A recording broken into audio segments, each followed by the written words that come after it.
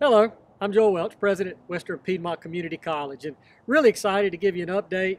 We had a lot of students who participated in our vaccine incentive this fall, and we had a few that weren't able to get their shots in time, or they weren't able to get their paperwork turned in. If you'll go online, we want to open that back up for you between now and March 30th. So please, we'd love to see you be able to participate in that. We have $100 for all of our students who've gotten vaccinated. Just please turn that back in and be a part of our community here at Western Piedmont Community College. Thank you.